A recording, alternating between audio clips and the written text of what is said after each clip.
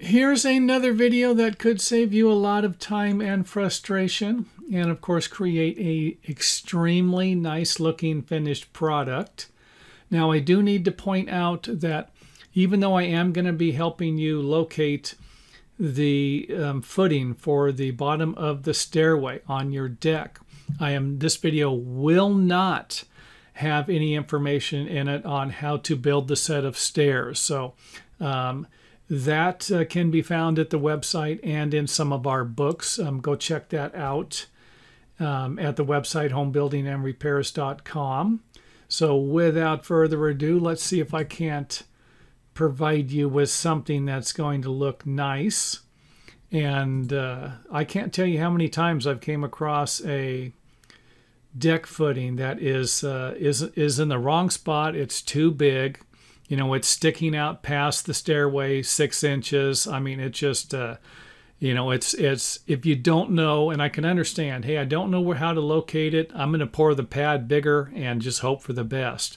Great, but after you're done watching this video, you might have a better way to build a better product. So here you can see where everything is nice and flat. Everything's even all the way around. And from a view above, you can see where the stringers are lining up. Everything is nice and square. Now, what I'm suggesting is that you cut the stair stringer first. You can cut one of them. You can cut all 3 of them. Now, of course, I always suggest to cut one of them. And then you can square it up to get it in the right position.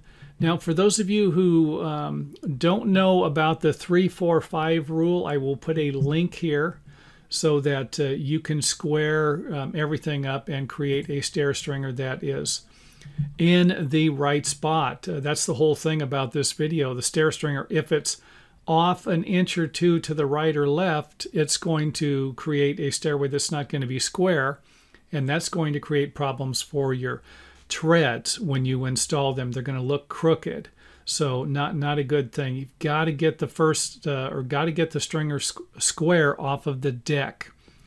Then I would suggest driving a stake in the ground and putting a couple of screws in, and then that way you have your starting stair stringer.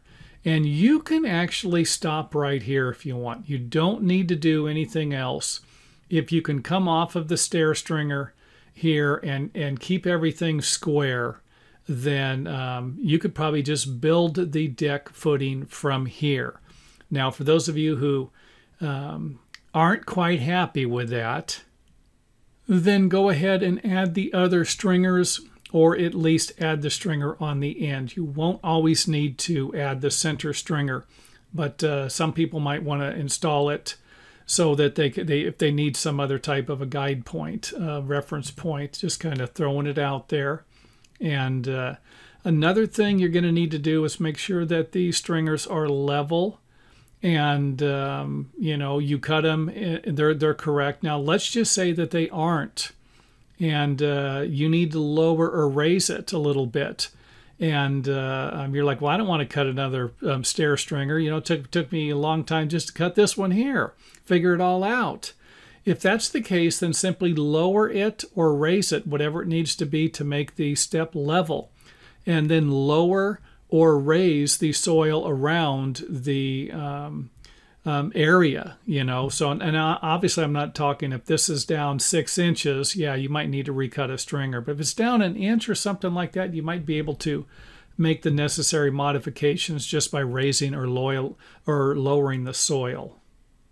Now let's go ahead and remove the center stringer, and the reason why I'm doing that is so that you can actually dig the hole out for the footing and form everything up. So it's going to be a lot easier to dig the hole out without the center stringer, but you can always leave the other stringers in here. That's not really going to be a problem. As you can see here, there's plenty of room, and I just kind of formed it up. I put a couple of stakes in the ground on the sides here. You know, I'll leave it up to you if you want to put more stakes in the side, or just put a couple of stakes in on the longer boards and then not on the side. This isn't going to be, you know, you're not going to have a big chance of the concrete moving this thing, because it's not going to be that much concrete.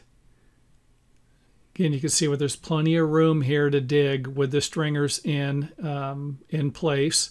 And you can see where the front of the stringer is lining up with the edge of the footing of the form board. Now, if you need to move the form out or in, then you can do it accordingly. And you're going to be able to see what you need to do here because the stringers are in place. A lot of times people have a difficult time visualizing how everything's going to be connected together, but that's not really going to be a problem with this method here because the stringers are going to be in place. Now you will need to make sure that you allow for the treated lumber if you are going to use that as a method to connect the stair stringer to the concrete footing. And of course, we went ahead and installed the treated lumber so you can get an idea what I'm talking about. Concrete is poured, but you can see here that we don't have anything connecting the treated lumber to the concrete footing. And of course, we're going to need some anchor bolts for that. However you do this, I'll leave it up to you. You can actually connect, dig your hole, dig the footing, and then attach the treated lumber to the bottom of the stringers. You can use some screws. You can kind of angle the screws in to get everything tight and to get a connection in here. And then you could attach it to both sides and then drill your holes through the treated lumber and then install the anchor bolts and then pour the concrete. And, you might have, that might not be the best way to do it all the time because sometimes you might have some gaps under here because you're not going to be able to finish the concrete as well. But it's not a bad way to finish this. You don't have to worry about drilling any holes later. Everything's going to be pre-formed. I just don't recommend that you pour the concrete up above the bottom of the 2x4s too much because that could create some type of a water trap. So try to keep this as flat as you possibly can if you do use the method where you install the treated lumber and the anchor bolts before pouring the concrete. If not, install the anchor bolts. You can just kind of stick them in place. We pour the concrete and then just kind of, we call it stabbing them in. And then you just kind of set them in there. And if they sink in, just kind of keep pulling them up a little bit until the concrete dries. And make sure that they are up high enough to where you're going to be able to put the nut and the washer on. Another problem that even professionals seem to go through. So there it is. There's the footing. It's located perfectly. You've already set the stringers in. You don't have to worry about pouring the footing and then wondering if the stringers are going to fit because you've already done the work. So that is pretty much it for the video here. The stair stringers everything is nice and even.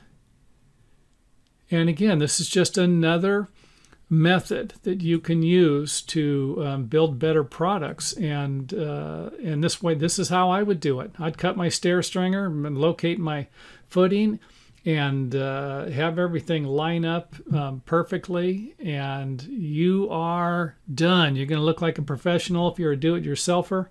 And if you're a professional, you are going to look like a super master carpenter, the king of the contractors, whatever it will be. So anyway, thanks for watching. And if you like the video, you know what to do. Hit the old thumbs up button. That is always sincerely appreciated.